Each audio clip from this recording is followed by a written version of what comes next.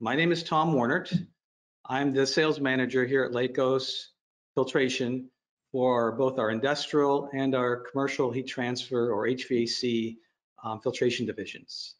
I've been with Lakos, well, 3 decades, but in the last 15 years specifically, I've focused on our international and domestic industrial and heat transfer filtration sales. Regarding data centers, this is about data centers, cooling water, and filtration. There's a lot of information we can cover, but within the next 30-35 minutes, I can't do it all. There's a lot of niches we can go into, and I'll be happy to take people's questions and comments later. But today, we're going to focus on an overview of the concerns in dealing with cooling tower systems, the available options for filtration, and hopefully some solutions for you. Before we get into the thick of things, I want to provide a little introduction on who Lakos is and what Lakos is. Lakos was founded in 1972, so 48 years ago now, as a water filtration company here, based here in Fresno, California. That's where I am right now. I'm in the office in Fresno, California. We have over 120,000 square feet of manufacturing, all of our manufacturing here, our sales, engineering, accounting, everything is here under this facility in Fresno.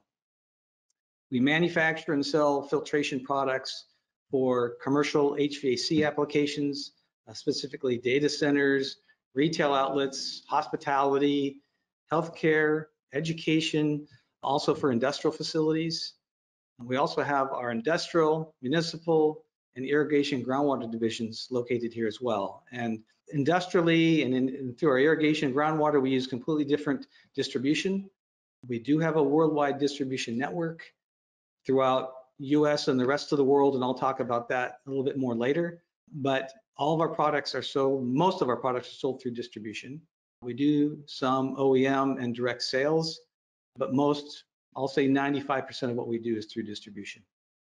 Now, the reason why you're here, what can Lakos do for you? I know you're here, you want to hear what's going on, but I kind of like giving you a little bit of the dessert now. At the end of the day, Lakos is a product that will continuously remove dirt, debris, particulates, however you want to call it, and other particles from cooling towers, heat exchangers, and chillers and related piping. This is all about cooling water systems in data centers. And these are the main components that we're going to be dealing with. And of course, you operators are going to be most concerned with. So therefore, Lakos is helping heat transfer equipment operate at their design efficiencies. So especially the heat exchangers and the chillers, we're making sure that they transfer heat effectively. And we can do all this, I mean, really with zero maintenance to our equipment and really the lowest water loss in the industry. And I'll show you a little bit about that in a minute as well. So therefore, Lakos Filtration offers the most effective, as we feel, filtration solutions for data centers. Now for the agenda today, we're going to look at top concerns of water-cooled data center operators. We're going to look at particle sources and the accumulation of particles in cooling towers, filtration types that are available. We're going to look at water filtration options and challenges. Then we're going to look at some Lakos solutions and operating cost analyses. And then at the end, we want to look at some questions about you operators in selecting a filtration that fits your application. Because we know from geography and precipitation conditions and water conditions, all these different factors make every location somewhat unique to the operators. So first, data centers, top concerns. Now the first 5 points are actually from, and I have it very small, I don't know if you can read that, but our source is the Uptime Institute survey. This was done in April. And the Uptime Institute is really an organization of designers and builders and maintenance people for data centers. And this institute did a survey on really what are the top concerns for operators. And of course, loss of business revenue and demand is always going to be that, especially as more and more facilities are built. And are they staying relevant with the needs of us, the consumers, who are utilizing and storing data? Concerned about maintaining service level agreements, concerned about maintenance, staffing, and IT infrastructure, project and construction delays, scheduled maintenance of all types of equipment that are in these data centers. Because if you go online, look at a picture of a data center, you don't ever see a human. There's not very many people operating these. Then at the end of that, I added one more point. It says water and power usage effectiveness, PUE, power and water effectiveness in the plants. These are very important aspects as well. They just weren't part of this particular survey. I highlighted maintenance, scheduled maintenance, and water and power usage. These are areas that LACOS can help directly. Now, before we can get into what we can do, we kind of have to know how is the problem created in the first place. So we want to look at sources of particulate into cooling towers. So what I'm showing here, these are depictions of cooling towers. And first source, and oftentimes the primary source of particulate into cooling towers and to the cooling water system is airborne. Airborne debris, whether you're built out in the country away from population centers, or if the data center is downtown out in the country, you're getting a lot of wind-blown dirt, especially around farming areas. In the city, you're getting a lot of airborne road dust, brake dust, also wind. So this is your major point of entry of a lot of solids. Second point of entry is your water supply. Your makeup water is coming from somewhere, and that makeup water is coming through piping that may or may not be of this century. So oftentimes water is coming in with particulate from pipe scale, pipe rust. It also might be coming in with sand and silt from the actual water source. Now, the third point of entry is actually not point of entry, it's actually what's in the water itself. Water obviously is H2O, but most water has calcium or magnesium or some iron and some other minerals within the water that as the water evaporates or is used in the heat transfer process, it leaves behind these excess minerals. And as these minerals build up, they can cause, of course, scale. And as that scale builds up, it will end up in the water as particulate, actual particulate. So then we start looking at how lack of filtration will affect the performance of the system. And I mentioned at the very beginning, there's three major components within the cooling water system. It's your cooling towers, your chillers, and your heat exchangers. I'm not even mentioning all the piping in between where solids can settle out, but these main areas here, especially the cooling tower basins, they are generally a flat area where water and solids can settle. These require frequent cleaning of the cooling towers. And as the fill also above that, you've got the basin where the solids collect, but solids also can collect in the fill because you have water coming in. And as that fill gets loaded, more loaded, it also contributes to heat transfer loss. And then, of course, as this dirt builds up, it can send dirt downstream to other equipment. So this is a problem about this accumulation in cooling towers. Now in the chillers, chiller tubes require frequent cleaning. And that's because solids, they're nice. There's a lot of miles of tubing in these chillers. And as the water goes through the chillers, and especially fins in the chillers, they are great collectors for dirt. And as the dirt builds up, dirt sludge builds up, they start losing their heat transfer capabilities. So of course, requiring now more energy consumption, and therefore they need cleaning. Same thing with heat exchangers. These plate and flame heat exchangers honestly make a great filter. As the water goes through that series of pathways, they get blocked and filled with sludge.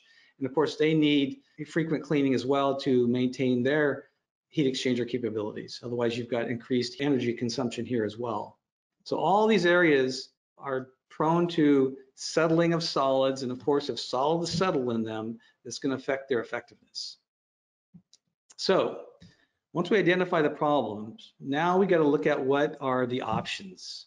In a water-cooled system with cooling tower, heat exchangers, and chillers, there's three applications we're looking at. First application is basin sweeping. This is where, in fact, what I'm showing here, this is a depiction of a cooling tower. This is the basin. And in basin cleaning, what we do is we focus on just keeping the basin clean. Forget about the rest of the system at this moment. Just think about a dialysis machine that just turns the water over in the basin with a filtration system that just removes particles from the basin. So this would have a series of nozzles within the basin that continually sweep particles as they enter towards pump suction for the filtration system. And as the dirt is removed with the filtration system, the clean water is just fed back to the nozzles to keep the process going. So one, basin sweeping. Second option is side stream cleaning. Now that's taking a percentage of the total flow of your system. So suppose you've got 1,000 GPM system flow for your cooling. You're going to take a percentage of that flow and filter that. So we're taking the system flow, we're taking a side stream of that, and that will be anywhere from 25%, that's more of a traditional amount, all the way down, honestly, down to 3%. Nowadays, with competition and more push towards making things less expensive, here's the economical solution, and that's why people like the side stream. They move towards more and more, or actually with less and less filtration on the side stream. So that's something we'll talk about in a minute about that issue. But that's another option. And what's nice about this option, though, there are some benefits. It's easy to retrofit. It is more economical, and also it can fit in a mechanical room. So sometimes there's not space outside, and if you've got space in the mechanical room, the system could actually go there. And the third option is full stream. This is what we would all want. If you've got 1,000 gallon a minute system, let's filter 1,000 gallons a minute. Let's do it all the time. That gives you 100% filtration of the total system flow. This can be used for point of use filtration downstream, where you can do 100% filtration in front of a heat exchanger or a chiller system. The only downside here is that you're not doing anything with the basin itself. All the dirt that actually comes into the basin will settle through the fill, and it will settle in the basin. So that's the downside of this. The downside also is it's not really set up for a retrofit application. It's usually the piping and the pump system is set up in advance, and especially the pressure available at this pump is set up in advance, where you may not have that capability later on to add a full stream system. So if you're going to do this in the original design. Okay. Now, I wanted to throw in one more thing here too, especially when we're talking about cooling towers and piping systems. Water filtration is mechanical. We're taking solids out of the water, but I don't want to have anybody think that that's a magic pill to keep a system completely clean. Water filtration should always be combined with a water treatment regimen, because water treatment is what's going to kill any of that biological growth. It'll help keep scale from building up. And again, depending upon the chemistry in the system, wherever these cooling towers are and the data centers are located, your water treatment system should match the need locally. So now, looking at the problems, where we can put filtration, now we start looking at your water filtration technologies and your options. And there's two basic types of technologies, really basic. You've got barrier filters and you've got non-barrier filters. Your barrier filters have a filter media, whether it's sand media, screen, either or bag or cartridge filters. There's going to always be a barrier or a media that's going to be a layer between the dirty water and basically the clean water that is resulting. And as that dirt builds up, you start getting more and more buildup on the different media.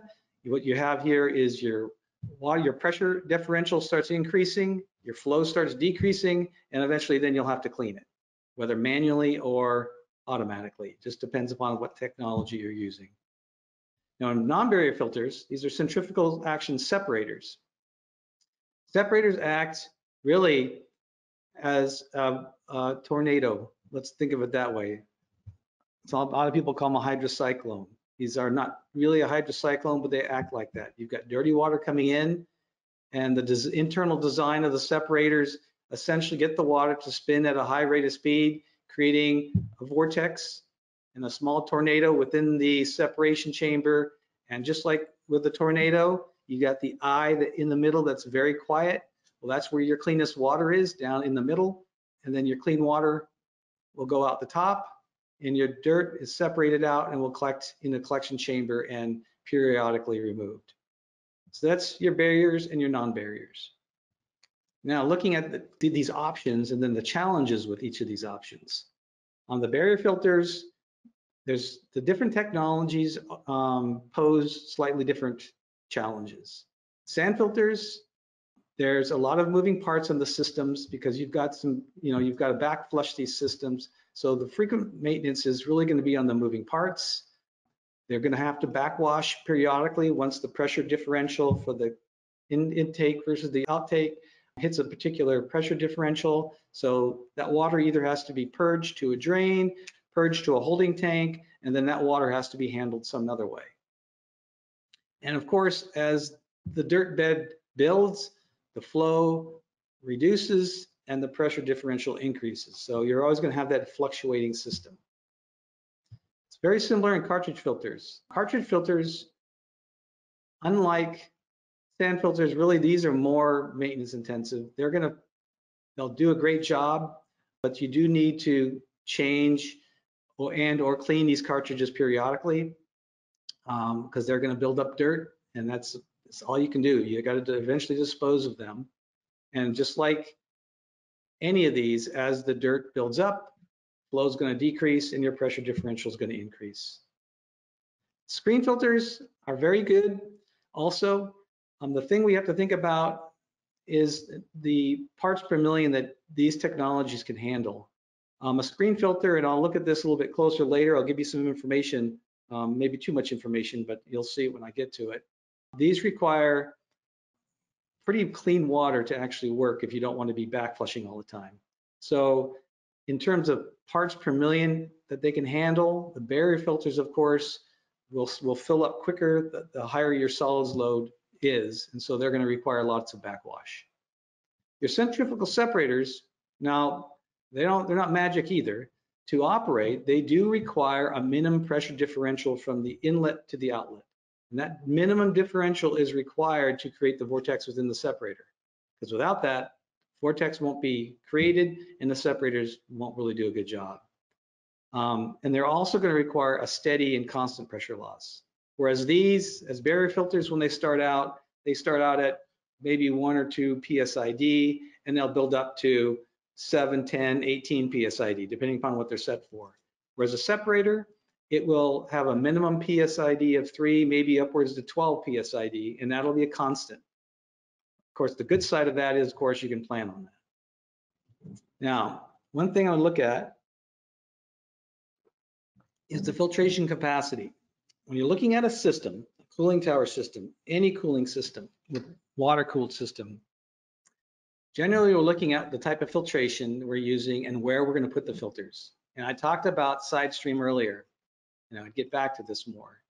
Generally, we're looking at around 20%, 10%, 5%, and 3% side stream filtration of the entire system. The problem with that is if you're using, say, 20% side stream as an example, that means at any given time, 80% of the flow is going past not being filtered. Most of these are closed loop or semi-closed loop. They're in open cooling towers, so dirt's constantly coming in. But at any given time, you're only going to see 20%, 10%, 5%, or 3% of that flow.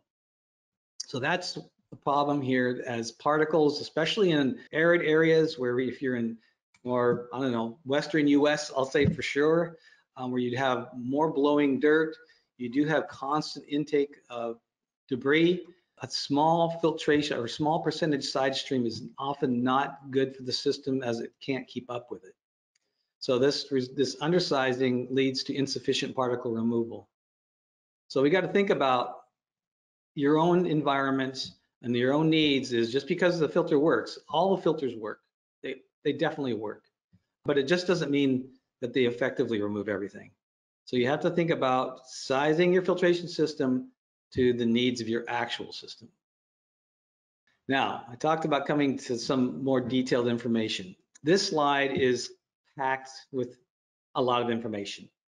And what it is It's a cost analysis and looking at sand filters, screen filters, cartridge filters, and centrifugal separators, 2 different types of systems.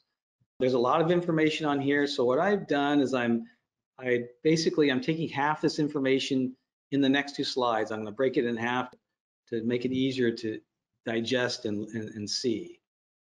So this first slide is what we just looked at. These are the technologies.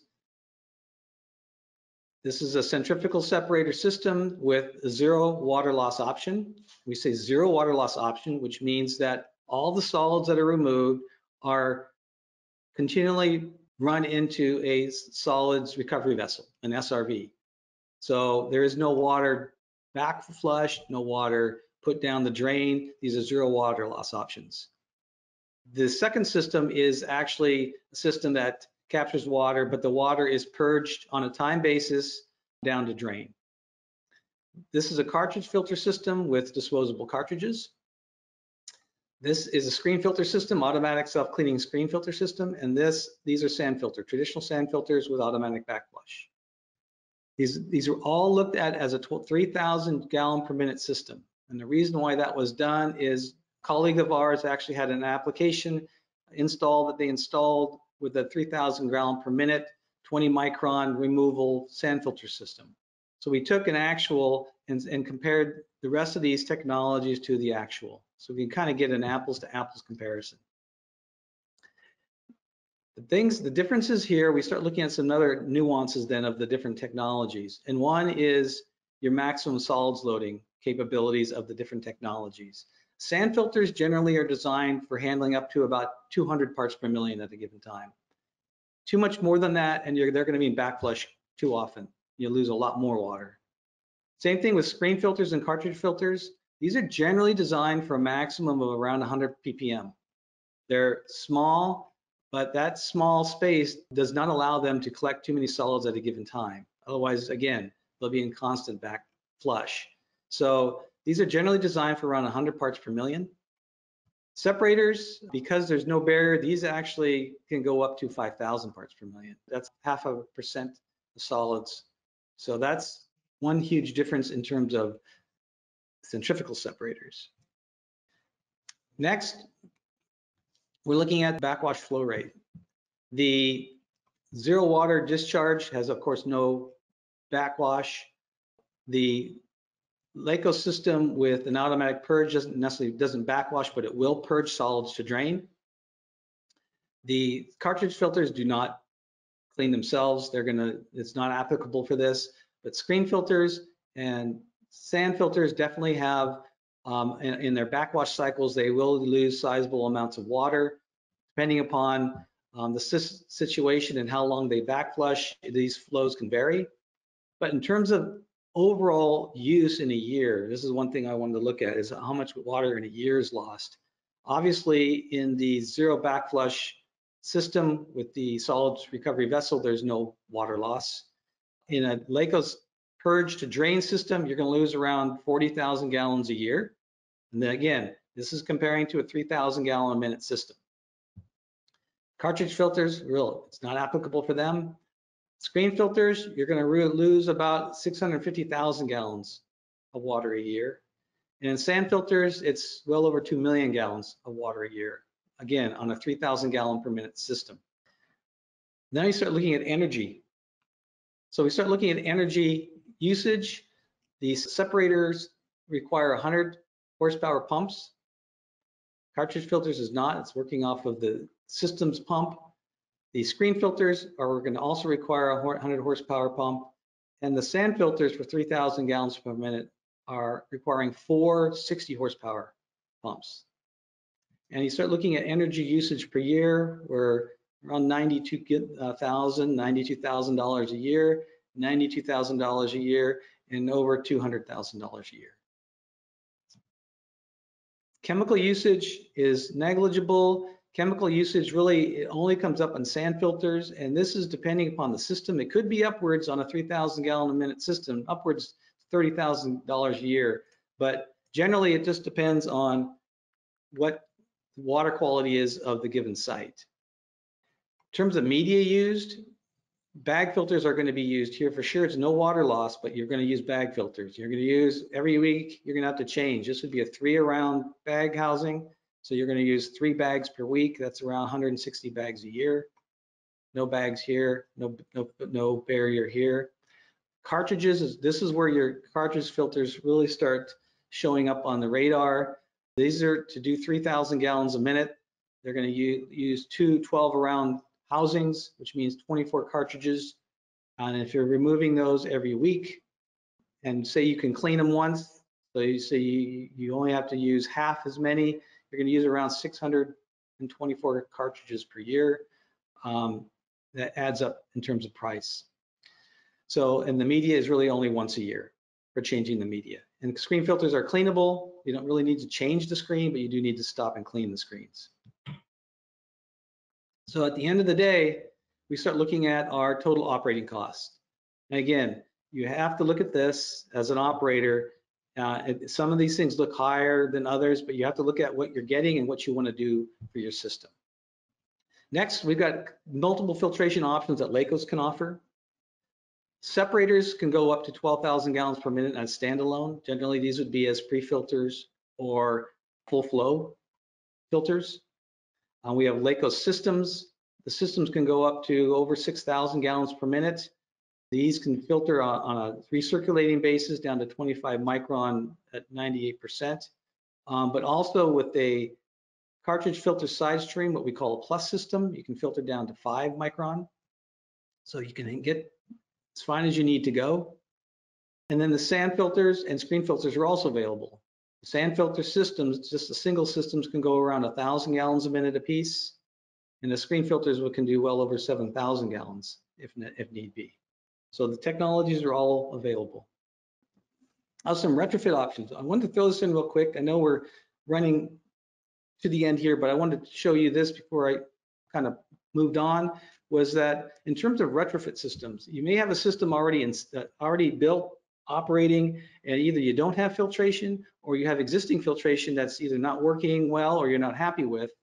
And retrofits are common for us. Easily to replace existing, for instance here, I'm just using an example of a sand filter or any other type of filter with a Lakos system. Lakos systems also can act as great pre-filters to an existing system. If your existing system is not doing well, it's getting overrun with solids, you can easily put a Lakos separator in front of it to take the load off and allow your existing system to work better. These are all turnkey systems with pump, strainer, everything all on a PERD or on a skid. We're showing here, this as an example, a 600 GPM skid system is only 36 inches by 60 inches in footprint. So your footprint is very small.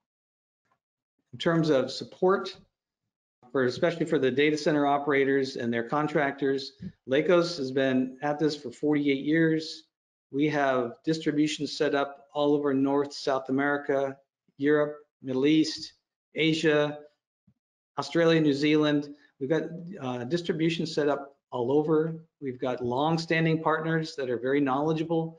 So we're happy to help, match you up if you want to work direct with them.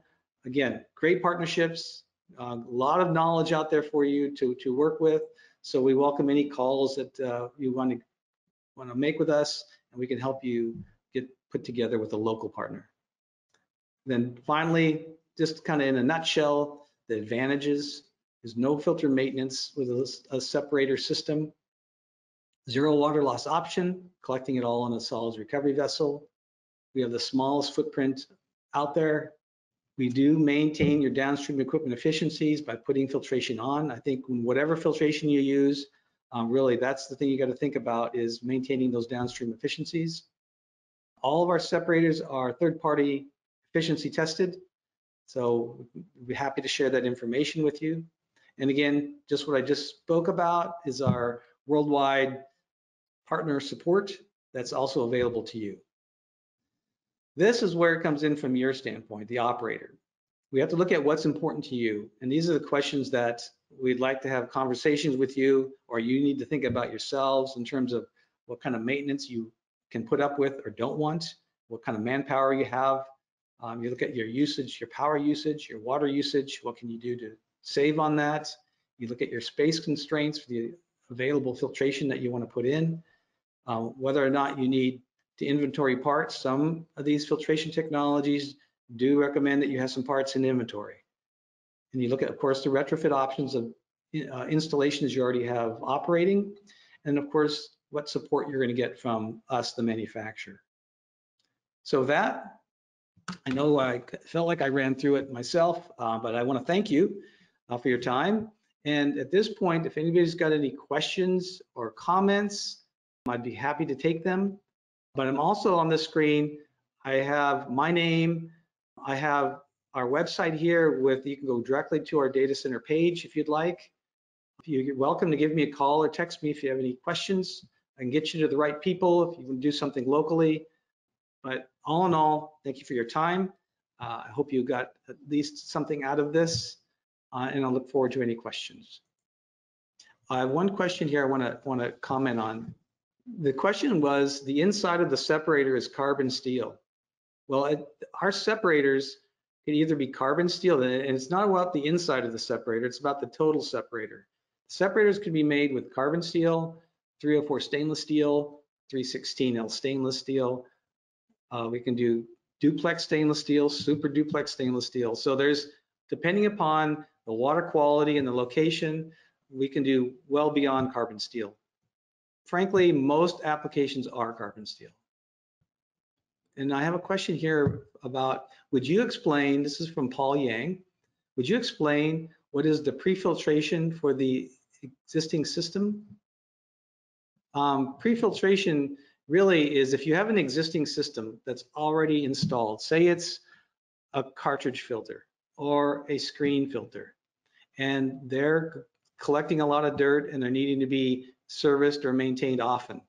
We can put a separator prior to that technology to help take the large particles out, take the load off of the cartridge filter or screen filter so they don't have to be cleaned or backwashed so often. That's what I mean by pre-filtration to existing systems. And I have another question here concerning the centrifugal filtration system. Are these maintenance free via the auto purge valve? Yes, when I talked about no maintenance and I talk about zero water loss, this is a great question. Stephen, or Stefan, I appreciate it because I didn't go into this. When you look at a Lakos centrifugal system, we talk about zero maintenance and we talk about zero water loss. These are options that we need to look at from an end user standpoint.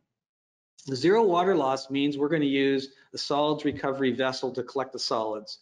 They're not going to be backwashed or purged to a drain anywhere. We're going to collect them. Well, periodically, that collection is going to get full, and someone's going to have to pull the bag out and replace the bag. So that's zero water loss, but there is going to be some maintenance. Now, the zero maintenance is an automatic purge valve. This is correct. Your question is correct. So using an automatic purge valve, the separator has the capability of collecting solids in its collection chamber, and then periodically on a timed basis, that purge chamber is going to be evacuated via an automatic purge valve. So that's your zero maintenance. All right. Well, again, I'll be happy to answer and take any more questions offline. You have my email address, phone number. Contact me anytime. You're welcome to contact the office at any time as well.